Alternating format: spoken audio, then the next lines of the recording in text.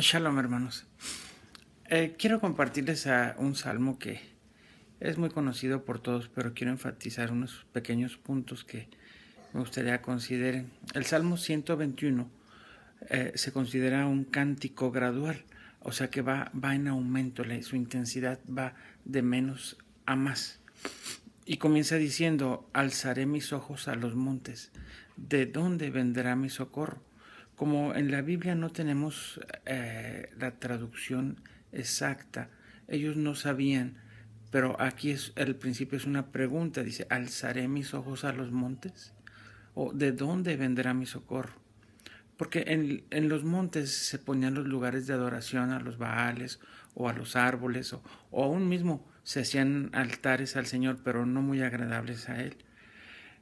Pero el salmista está preguntando: ¿dónde debo poner mi confianza? Y dice: mi socorro viene de Yahweh, de Jehová, que hizo los cielos y la tierra. Y así continúa el salmo hasta concluir gradualmente en la cúspide, donde dice: el Señor Jehová Yahweh guardará tu salida y tu entrada, desde ahora y para siempre.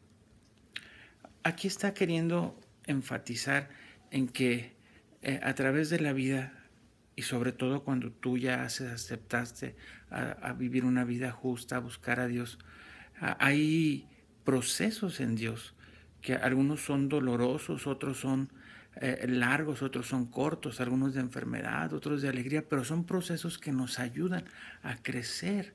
De hecho, en lo que hay algo muy fuerte en lo que verdaderamente es la sana doctrina, es que crezcas en la gracia y el conocimiento de Dios. Y crecer implica, aún naturalmente, es una fiebre, es algo que hace que los huesos se hinchen, que necesites más carne, que es un proceso, vamos a ponerlo como un proceso doloroso.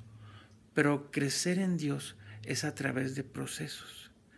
Y cuando el Señor, en la edad que tú tengas, en Cristo, en la edad que tú tengas en tu cristianismo, dice que Él guardará tu entrada y tu salida. En otros dice tu salida y tu entrada. Pero para el judaísmo dice que tu entrada y tu salida, refiriéndose a que Él te guarda desde que naces hasta cuando mueres.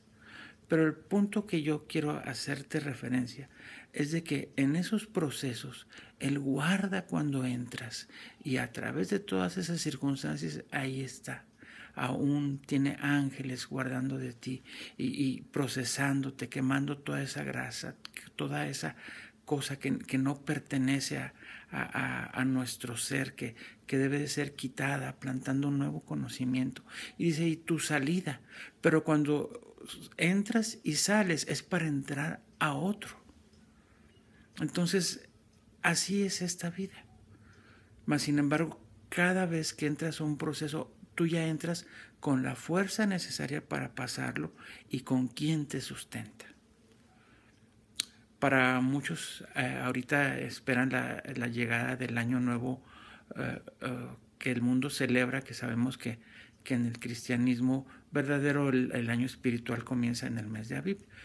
Pero algunos creen erróneamente que el Señor te trae procesos de 7 años de bendición y 7 años de maldición, y que así es por lo sucedido en Egipto con José, y que hablaba de las vacas flacas y las vacas gordas.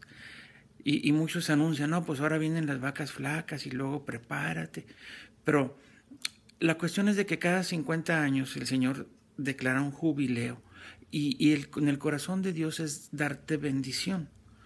Que entres en un proceso de bendición, que a los 7 años el Señor nos vuelva a juzgar, y que hayas obrado bien, el Señor añadirá otros 7 años de bendición, otra temporada de bendición, porque la Biblia dice que la senda del justo es como la luz de la aurora, que va en aumento hasta que el día es perfecto.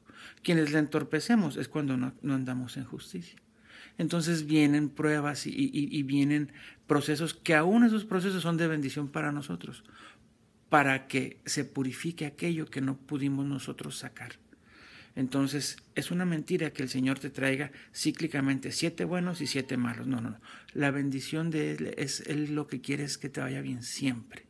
Que Él te va a sustentar, Él te va a ayudar. Si tú guardas, si tú estás en su palabra, si tú te desvías, incluso hay pecados que dice la Biblia que son pecados de muerte, esos ni siquiera podemos pedir por ellos, orar para que...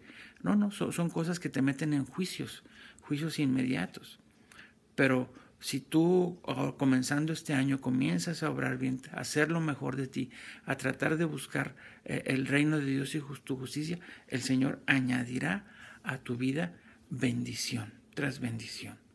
Entonces, amados hermanos, quiero transmitirles que algunos creen que la bendición depende de Dios y erróneamente la bendición más bien depende de nosotros. Depende nuestra cercanía con Dios, nuestra obediencia a su palabra, porque Él es un Padre amoroso, un Padre bueno, que siempre está dispuesto a bendecirnos. Él guardará tu salida y tu entrada y tu salida en cada proceso hasta que estemos en su presencia. Shalom.